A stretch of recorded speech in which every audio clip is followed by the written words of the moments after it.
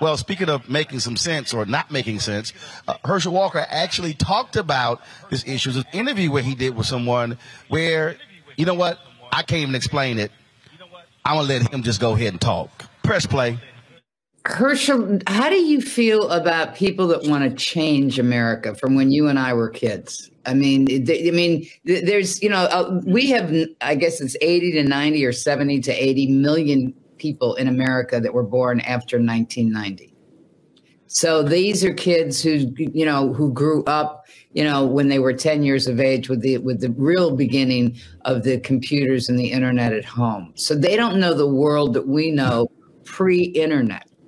They don't know that the bullying was not really, we may have been bullied when we were kids, in a class or teased and things like that, but not the type of culture that these kids have with the internet today. What do you say to those kids and those young people that are voting? Well, first of all, they don't know that the grass is not green on the other side, that they think they're somewhere better. And if they know another place is better than the United States of America, my thing is, why don't you go there or tell me, let me know who that is, because I can tell them right now that's not. I think our biggest problem is we've not shown our kids that most of the people today hadn't earned the right to change America. And what I mean by that, there's people that have died or not given their life up. There are people that have given their life up to this flag. They've given this life up for the national anthem. They've given their life up for our freedom and these liberties that we have in this country today, and we're taking it for granted.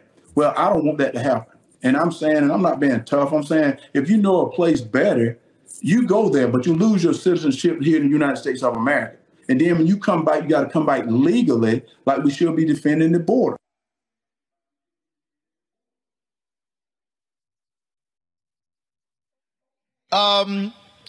Folks, here, Albie Coles is Vice President, Economic Development for the Georgia Piedmont Technical College. Avita Thornton is District 9 Commissioner. Athens, Clark County. Karina Gallagher, District 2 Board of Education, Clark County.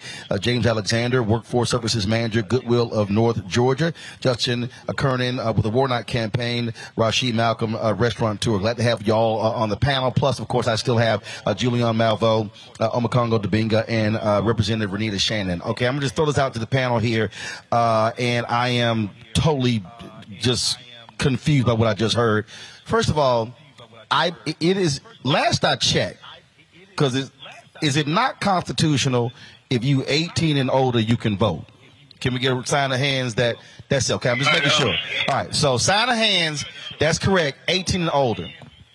When you hear somebody running for the U.S. Senate says that folk who were born after 1990 have not earned the right to change America, isn't that what voting is? That when you become of age, you have the right to vote however you choose to vote?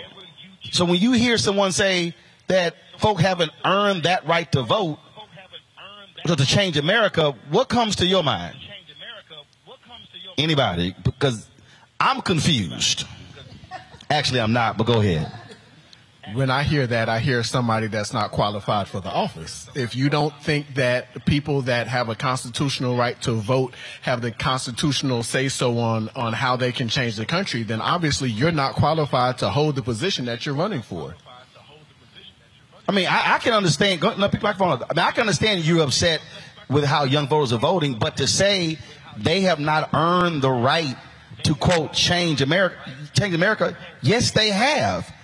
The moment you turn 18, if you can sign up for the military at 18, if you can get your driver's license, if you can start paying taxes, I think you have a right to change whatever you want to change if you think something that should be changed. Not just that. It's that fear that you have as an older person saying, well, you hadn't done enough to earn this right to make any kind of changes. They've lived through some experiences that you didn't. All right? They've grown up with technology and opportunities that you weren't afforded. You wouldn't want anybody, when you were younger, you wouldn't want your parents saying, we need to stay like this. We shouldn't change anything. Now they have access to education, and literally they have the world at their fingertips. They need to, if I'm going to take advantage of it, well, this is the group that's doing that. That 18 to 30-year-old range, they are doing that. They're using that knowledge that, frankly, I'm not much older, But, you know, those individuals have access to things that we didn't think about. We say that they're growing up too fast. They're not growing up too fast. They're seeing the technology. They're using that technology. We're putting that technology in their hands so they can be better informed than we were. That makes no sense to me. But also, I guess what also bothers me is that when I hear that, Herschel, we grew up in a different age. Yeah, but you also didn't have shooter drills. I mean, the reality is, sure, I remember the stupid drills we used to go through if there was a nuclear attack, which was always dumb. Go in the hallway, like, stick your head down. If it's a nuclear bomb, trust me, that ain't stopping a damn thing. But the reality is, if you are a student today, you have had to deal with a level of violence in school that they didn't experience. I didn't experience. And so if you were a young voter, that may be an issue you actually care about. I was going to say, not only at school, at Walmart, at the grocery store, pretty much all parts of society. But to your previous question, though, when John Lewis and others marched across the Edmund Pettus Bridge, he wasn't 30 years old when he got bashed in the head by those state troopers. So to tell 18 to 30-year-olds that their vote and their voice doesn't matter, it's really a slap in the face to the Constitution. But at the same time, are we really surprised by anything that we hear that comes out of Herschel Walker's mouth? The biggest thing we can do is send a message to the GOP that recruited him to run, is that you can't come at us like that. You got to come better. You thought you could put up a Georgia running back who was a great running back, but you thought you could put up a running back, a black running back, against another black, well-educated pastor and split our vote, and we wouldn't know the difference. You thought that would work. So the message we can send is that, no, you got to come better than that. So. I think I want to take this from another perspective, I guess because I'm just older. Education. If they would have, the things that I know now about my history at my age, I would be a rock star if I had learned it when I was in school. I would have been an absolute rock star. All I learned about was slavery, plantation, and the civil rights. I found out, what is that? Is it Lake Lanier? It is covered a black city. I ain't going to Lake Lanier. But when we're not taught our history, and all of this stuff is starting to bombard on us now, we got to deal with it. I didn't have to deal with all of that stuff because my white curriculum in school was so sanitized. And even when they taught you about slavery, it never made you feel that you could rise up. You didn't have no real reason to vote because you ain't nobody. And I'll be honest with you, I think there's some other folk that aren't GOP that still feel the same way. So I'm going to say it like it is. I just think that, again, when I listen to that line of criticism, and I've seen a lot of that since Election Day from a number of Republicans across the country who are upset. Literally, there were discussions on Fox News about we should raise the voting age. No, how about you come up with a message that might be relevant and appealing to a young voter? See, that's what bothers me the most. You have folk who you don't like the results, so your deal is let's shrink the electorate. As opposed to, no, how about you learn to reach folk who did not vote for you, and then all of a sudden that they might be interested in you. Let me get your thoughts on that. What, you thought you were gonna sit up here and not say nothing? I'll sit you back out. It was like when Prince kicked folk off stage who wouldn't dance. I'll sit you back out in the audience now. Well, what comes to mind is when I was coming out of high school, I remember they were changing like drinking ages, and they were talking about raising the age for like cigarettes, and it's like literally every time someone would have an enjoyment, they would say, "Oh, let's just raise the age." That's how we dealt with the which happened. Federal highway laws, the law was changed where drinking was raised from 18 to 21. Right. So I'm just saying none of this is new under the sun. Really everything we're experiencing now, it just continues to trickle. However, at my grown age, I'm just like, when is it going to stop? When are we going to finally realize that as a community, we have to include everybody? Just like the nucleus of the family, we include everybody. When we talk about our issues and voting and age and, you know, things that are going on, we have to include everybody, and that includes our 18 to 30. That's my opinion. What, you thought you were just going to sit up here and not say nothing? Look, I'm about to kick both y'all off this stage. Y'all try all of a sudden be, how you going to be shy sitting on stage? I don't know. Okay, so where my mind went was when he was talking about raising the age. I don't think that there was a consideration that 18 to 30-year-olds will eventually be 60-year-olds. And if they don't start to shape the community or our nation the way that benefits them when they're 60-year-olds, we're gonna have more of the same problems where we keep on repeating the same issues over and over because we're not allowing young people to decide what their future looks like. I'm gonna pull in Julian Omakongo and Renita. Julian, I want to start with you. You're dean there in Los Angeles, and again, that comment to me is completely insulting. Because if you actually look at American history, you look at black history, which is American history, we can show you numerous changes that have happened in this country by folk 18 to 30. So there's this idea that somehow, you haven't earned the right to change the country, and then if you don't like it, leave. That literally is the dumbest thing I've ever heard in my life. Because what that says to me is that Herschel Walker and those who support him have not read the Constitution, because we changed that document. Because if we didn't change that document, we're not sitting in this room right now. We might be in the Athens cotton press. We probably pressing cotton. You know, Roland, there's a brother on your panel who said, I'm not surprised at anything that Herschel Walker says. That man is a certified public idiot, period. And he just needs to shut his mouth. But he can't. And the fact that Trump and those brought him from Texas to Georgia is a slap in the face of every Georgian, Democrat or Republican. What are they saying? There are no Georgians that are qualified to run for Senate. So it's an amusing situation, but beyond amusing, it is frightening. The second thing I would say, a friend of mine sent me a text the other day. I didn't appreciate it. He said, how does it feel like going from the youngest person in the room to the oldest person in the room? Because I guess I graduated college when I was 19 or something like that. But anyway, it was a funny kind of thing. What I would say is I've got a 360 about it. Most of the change in this country has come from young people. They have fresher eyes. They have more energy. They're prepared to deal with the long haul. Often we look at them. I mean, I look at young people and say, really? You gonna do that? You will jeopardize your scholarship to do that? And I've had a couple of them tell me, oh, hell yeah. The fact is that they have a different kind of vision, and I think we have to embrace it. What we know as Black people, in terms of our revolution, is that children were hosed. Children. And that changed the course of history. What we know when we look at any number of other things, the Black Panther Party. Come on now, we want freedom. We want the power to determine our destiny. Yes, I used to hang out with the Panthers. But these were young people too.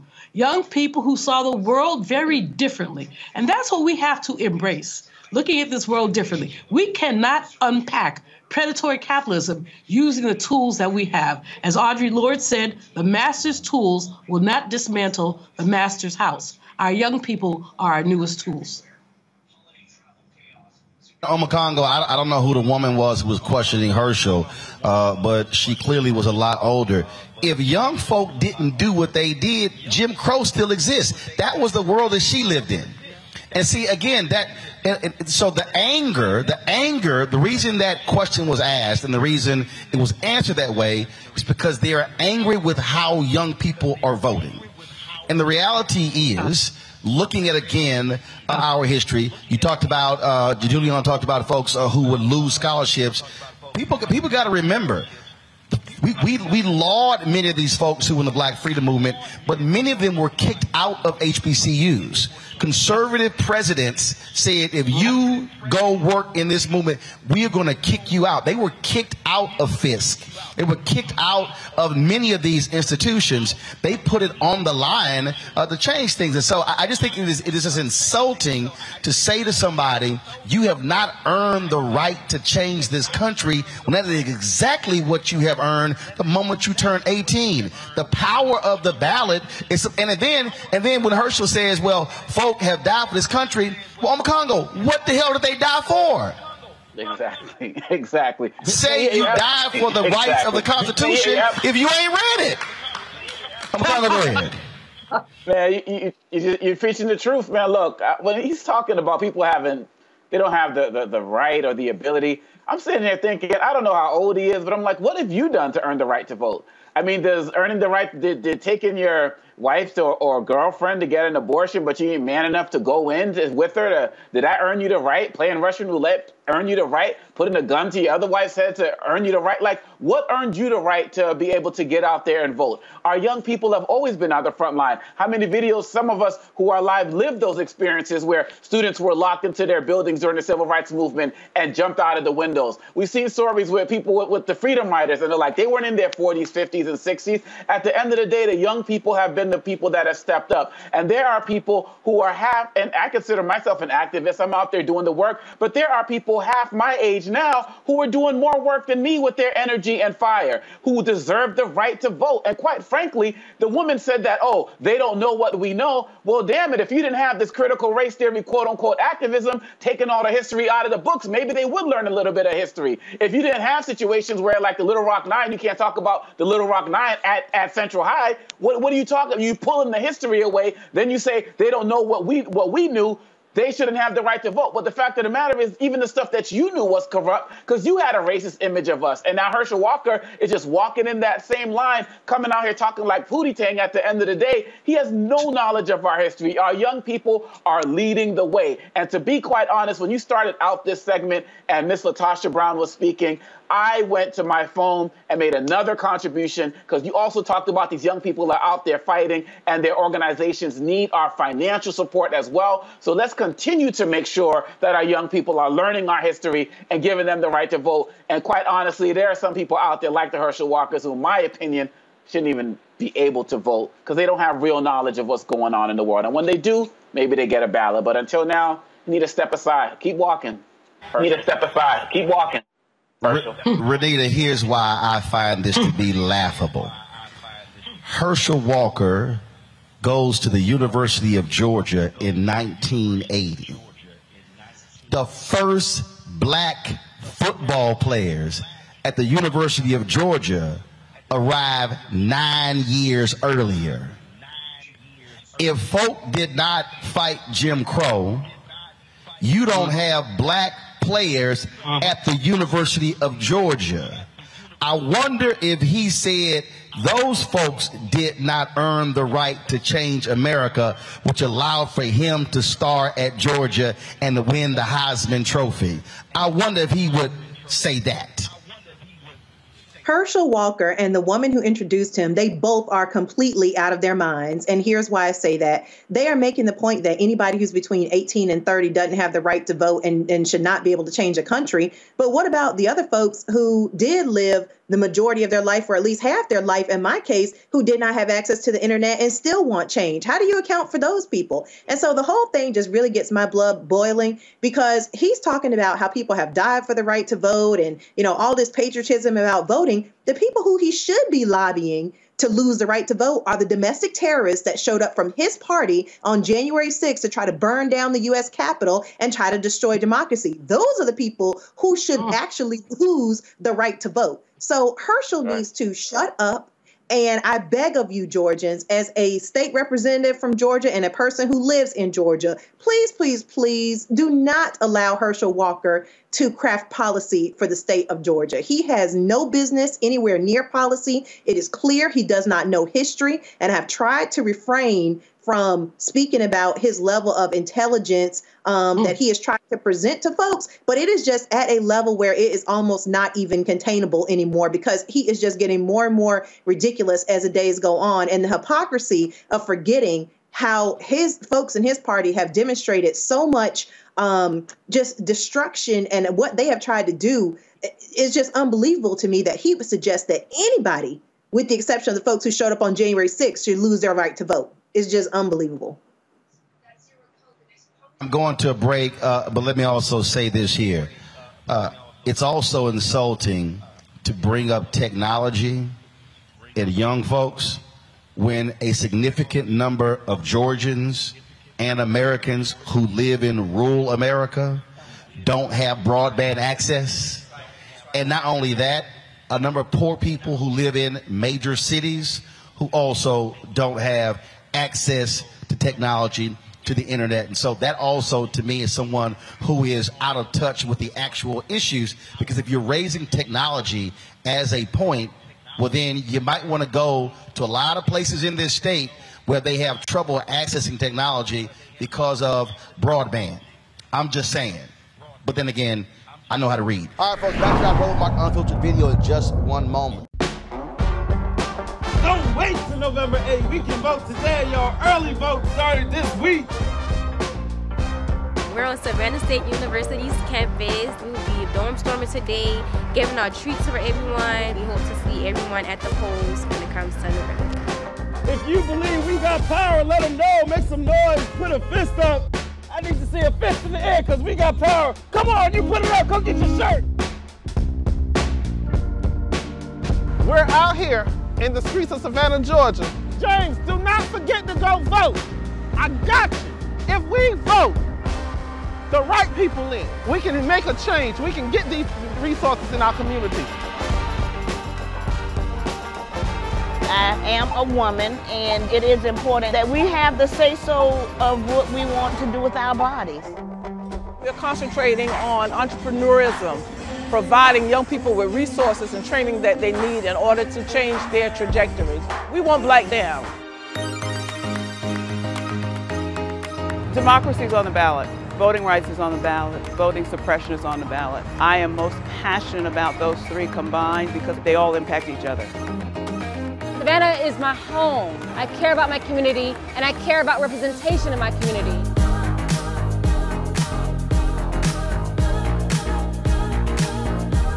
Our voices are still going to be heard no matter what kind of obstacles try to come up against us to stop us from voting. We're still going to be standing our ground.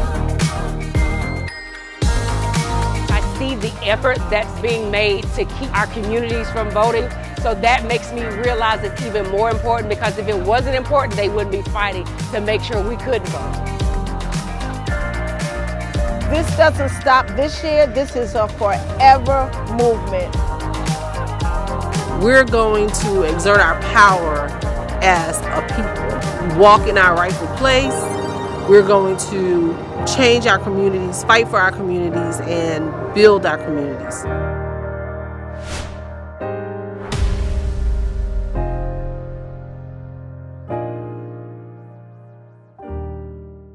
Folks, Black Star Network is here. Hold no punches. I'm real revolutionary right now. Black power. Support this man, Black media. He makes sure that our stories are told. Thank you for being the voice of Black America, Roland. I love y'all. All momentum we have now, we have to keep this going. The video looks phenomenal. See, this difference between Black Star Network and Black-owned media and something like CNN. You can't be Black-owned media and be scared. It's time to be smart. Bring your eyeballs home. You dig?